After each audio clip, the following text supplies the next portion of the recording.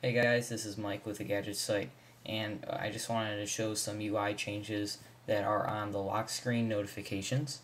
So before, all your notifications would just stack up right under the time here, and now if you have only one notification, it will appear kind of in a bubble in the center, and then all the other notifications will stack up. So I'm just going to demonstrate this real quickly.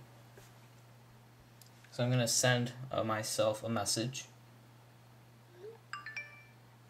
So there's the message, and so since this is the only notification, all that you see is the notification right here in the center, and everything else is basically the same. You can like drag this icon to reply and all that.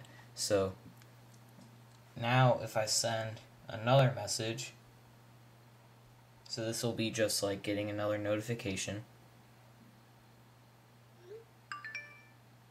So now you see that the most current notification appears in the center, but there's also this slider that appears right under the time that tells you that you have other notifications to see. So if you slide this down, then you get that list that we saw in the first beta version. So you can still get that list, but if I don't do anything and those notifications are still stacked up, I can send another message and the same thing happens, and then you can drag down to get this list here.